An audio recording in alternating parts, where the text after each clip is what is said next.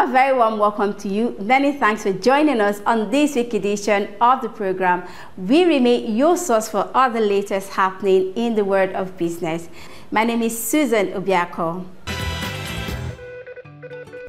On our lineup this week, first, we join Faith on the CEO Rendezvous for the concluding section with the Director General, Edo State Health Insurance Commission, Dr. Rock Amego, who spoke on the effort of the Governor Obaseki-led administration at providing affordable health insurance for residents of the state. According to him, service is key in any health insurance scheme. Take a listen. Health is business. It's business. It must be enticing to the eyes for the people to enjoy it. And so, if you go to a facility, you must see someone who's well-dressed, who's clean, who speaks well, that's going to tell you, oh, what do you want? What can we do for you? You know, takes you across the journey map. And so that's why we are setting up these QIP teams across our facilities, so that they can also bring this business sense, this sense of service, this sense of duty, this sense of diligence that Governor Obaseki is trying to preach across the spectra, across the agencies and parastatals of Edo State. So service is key. On this edition also, we bring you excerpts from the 2024 Inspenonline Retirement Summit and unveiling of InsureFeel initiative at the Radisson Hotel Ikeja. This summit, which was attended by players in the insurance and pension sector, was organized under the theme Retirement Without Tears Through Insurance and Pension. Let's check out highlights.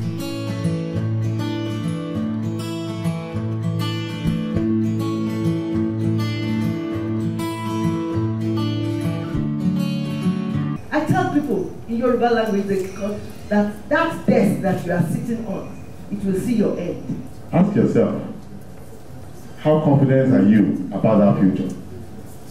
If you're not so confident about that future, you don't have a plan with sand and start of things. Right?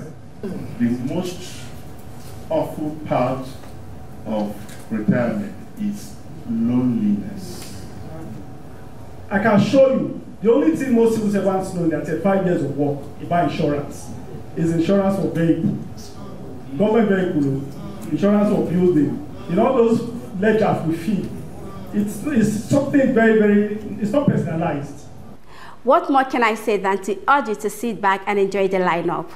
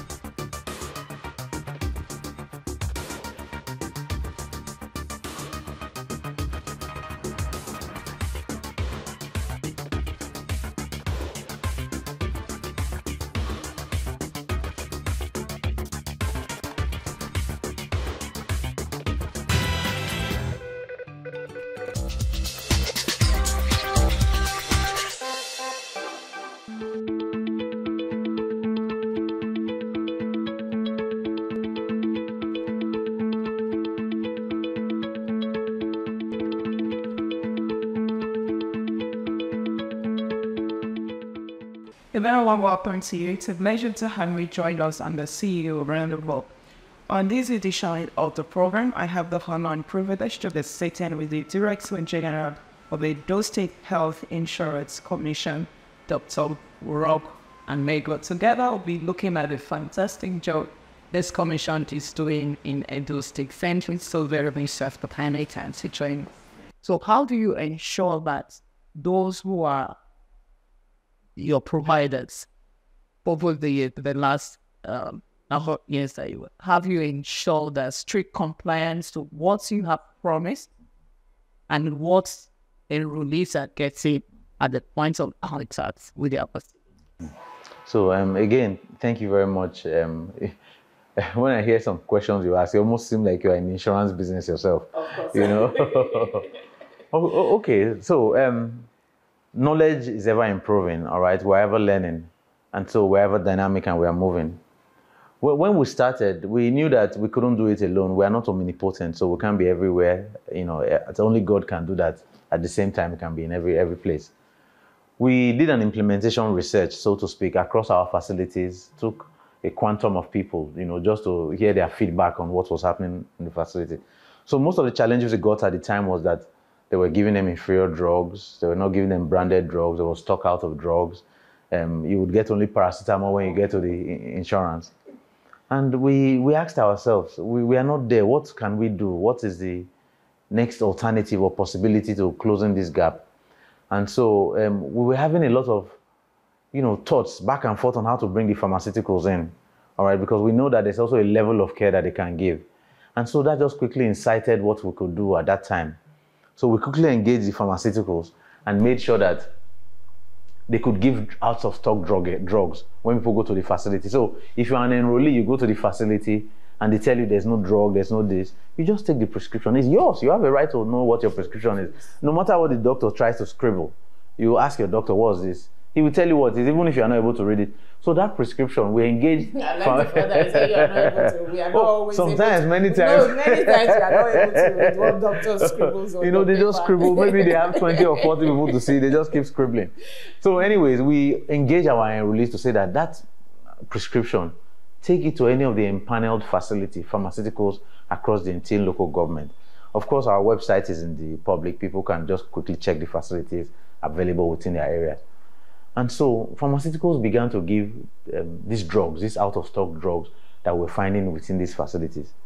And before you know, the health facilities began to sit up. We stopped seeing out-of-stock in facilities, knowing that you're going to go to another facility to take the drug. And in the end of the day, if you were expecting, say, 5 naira claims, we minus it from the claim you're expecting. So people are always afraid to lose something. And so because they were afraid to lose, you know, that X amount of money from lack of drug, they started stocking their facilities. And today we have almost less than 1% out of drug within our scheme. Okay, Doctor, I know also in the ecosystem, sometimes we find people also, I mean, I will this by people are getting with this just to be the very family part of money. They get to a facility. I mean, personally, is the same challenge most faces. They get to a facility. Before I met people there, I was at a facility sometime. This guy came. I was getting to see a doctor. You can't be unread me. And what's up for us? I said, I need to see the doctor. And I just sit down words and say, you know, it's at the matters in my life. I didn't be at the by day. I walked into the hospital. So what I'm saying that is you also find and it will be something overdoing. They just want to complain just because it's a health insurance in a facility. They want to walk in there. They don't care before everything. They want to be attended. And if they don't get that, because they have the mindset, I paid for the service and it's done. They don't get that, they go back. So these people are bad. They are not provided the service you are paying for. I found out that are short and the next it was some kind of So what? Thank you again. It's a very common occurrence, all right? You see enrollees actually many times harassing our health service provider because there's an entitlement, there's a consumption hazard syndrome, if you like, all right? Because you're already deducting money from their salaries or they are paying you out of pocket, and so they expect the whole world to bow to them, you know, so that's also there. But again, we need communication. So one of the things that we also did across our facility, we put patient's bill of rights and health service provider bill of rights so that everybody knows what they're entitled to, you know, their wait period, what they're supposed to do. And that has really helped, all right? Again, I told you of the quality improvement team where we have patient enrollee positive experience.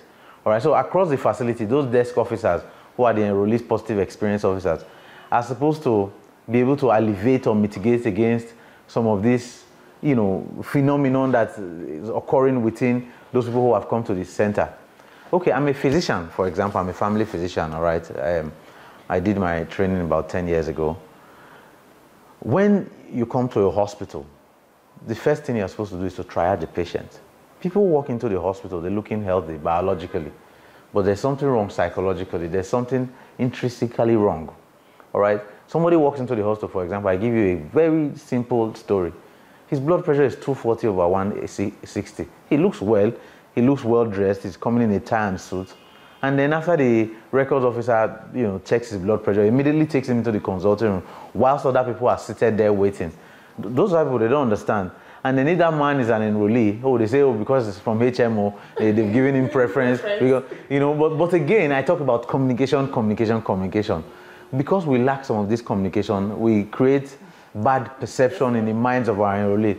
And so if our desk officers, in quotes, who are supposed to be our enrollees experience officers, they're supposed to be within that place where we are seeing our patients. You can go, when you see somebody agitated, you can go to explain to them, Madam, Oga, this is what the problem is. This man has come with this emergency, and he needs to be treated first. Sometimes when you explain some of those things, some of them, yes. Some of them accept, but some of them it aggravates them. But on a by and large, a lot of people would accept. If you just try to explain to them in a calm tone. All right, I have noticed that you cannot always control the reaction of people, but you can control the action. When somebody reacts to you, it's easier said than done, but if you practice it, it becomes a practice, it becomes part of you to say, oh, I'm sorry, sir, we're attending to this person because he has such an emergency, we'll attend to you shortly, all that. It would, even if we gave you 100% anger, it will reduce to at least 50 or 40%, all right? So across our facility, we always encourage communication. We encourage communication. We are not top-notch, we are not there yet, but the banks are doing it. All right, you go to a bank, they'll tell you these are greeters. That's what they do. Zenith Bank, for example, started it. You see a beautiful lady or a handsome man standing in front, well-dressed, and saying, good afternoon, sir, what do you want us to do for you? I mean, health is business. It's business. It must be enticing to the eyes for the people to enjoy it. And so, if you go to a facility, you must see someone who's well-dressed, who's clean, who speaks well, that's going to tell you, oh, what do you want? What can we do for you? It takes you across the journey map. And so that's why we are setting up these QIP teams across our facilities, so that they can also bring this business sense, this sense of service, this sense of duty, this sense of diligence that Governor Obaseki is trying to preach across the spectra, across the agencies and parastatals of Edo State. So service is key. Once we are doing that, once we continue to improve on that, you see that people will begin to trust in government. At least it will start from one sector. It will begin to be a ripple effect and spread across other sector. Then once you trust in your government, it's like a positive phenomenon. It's like a positive feedback. When you tell a child is doing well, he wants to do more. Governor Obaseki is doing well now because he has done well in some other sectors. People are hating him. And so I'm sure that's one of the driving forces for him. So to incentivize him in there to say, oh, I can't fail. These people are telling me I'm doing well. And so for us, we're also having an example to look up to, a mentor to say, oh, if this man is doing well, if this man is paying his salary before on the 26th, we can't owe our claims. So if you look at all the health insurance in Nigeria, for example, our state is the only state that pays within 30 days. And that's because we have a mentor who is doing that same thing. We can't flounder. If he's doing that, we want to even be better than him. And so we look up to him to say, if he pays salary every 26, we must pay our claims within on the 30th. A lot of countries who have health insurance, even Britain, they don't pay their insurance till about 3-4 months. But because we have somebody who's doing that, we are making sure we catch up. And so that has also worked for us. Everybody needs an inspiration. Again, I thank him for being our inspiration in this particular light. Okay, finally, Doctor, I know with a well-funded system, excellent customer service, and all of that. There's a word that is hitting Nigeria, right? That's, I think, is the health sector that's really taking a big for all that happened. So I just want to really, in your perspective, to what extent will that also affect the health and insurance commission? Oh, okay. You see, I must be honest with you. The Jabba syndrome is affecting every spectrum. It's affecting all of us. Again, when I think of the Jabba syndrome, it reiterates my resolve to say that there's God. God is just helping us. Why do I say that? Africa has 24% of disease burden in the world. And we have only 3% of manpower. This was calculated sometime 3 years ago. So with this exodus of people living, that will be less now. So if you do, the last WHO statistic was that it's 1 to, I think, 14 or 15,000, one doctor to 15,000 patients. And what is supposed to be per population is 1 to 600 in developed world.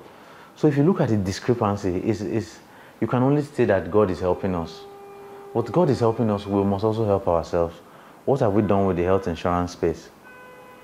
We had to leave the traditional way of delivering healthcare. all right? We don't have many doctors, we don't have many nurses. They are leaving the country. Now we have engaged frontline community workers and community extension workers. We have also developed a software for them. Like I told you, most of our governance processes are driven by technology. We've also developed a software for them that they can use to examine, access, and take a history from our patient where they don't do any harm. All right, so based on the symptoms that the patient is telling them, the software is telling you what are the possible diagnoses.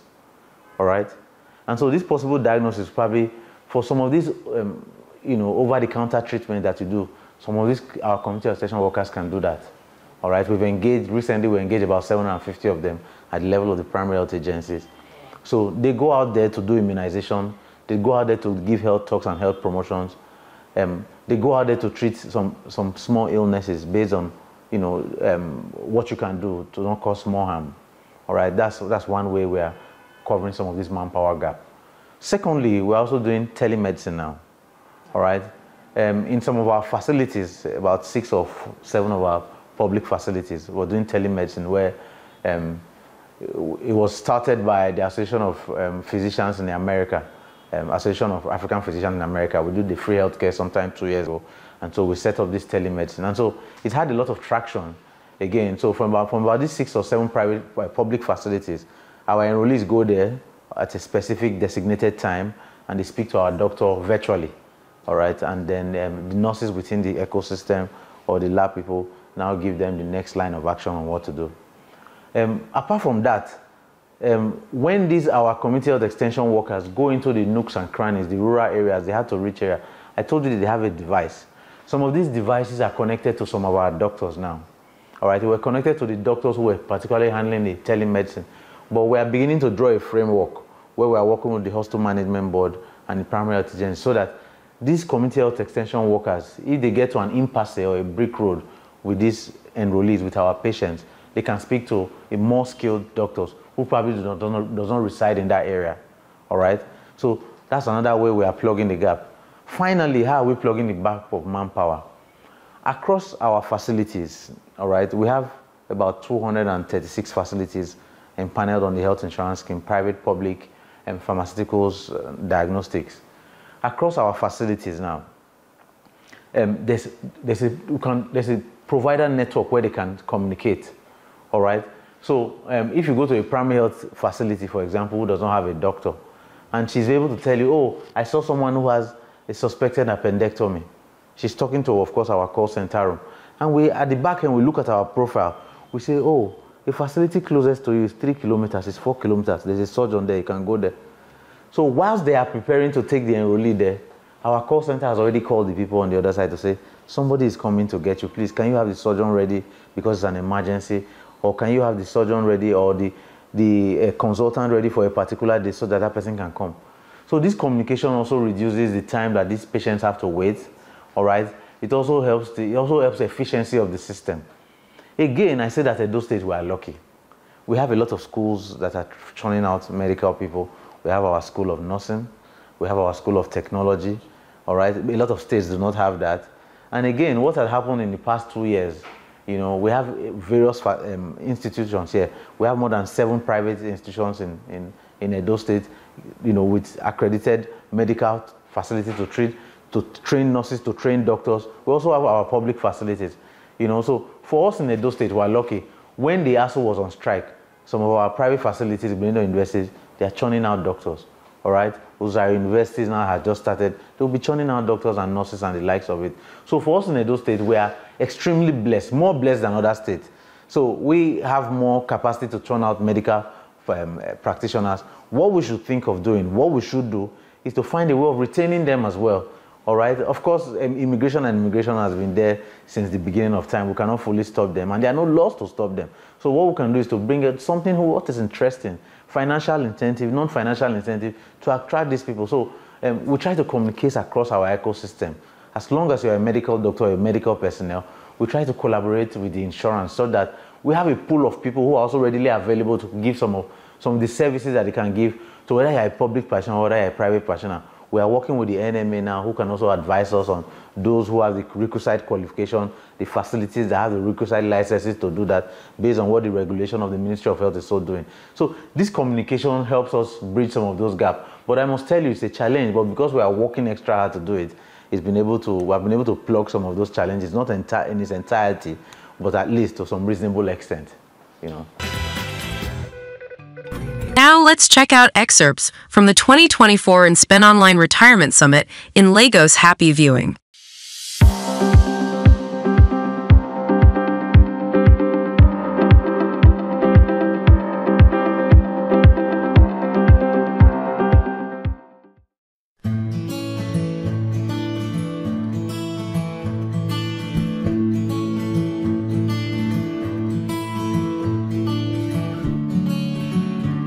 Planning for retirement and our new chapters goes beyond just financial security.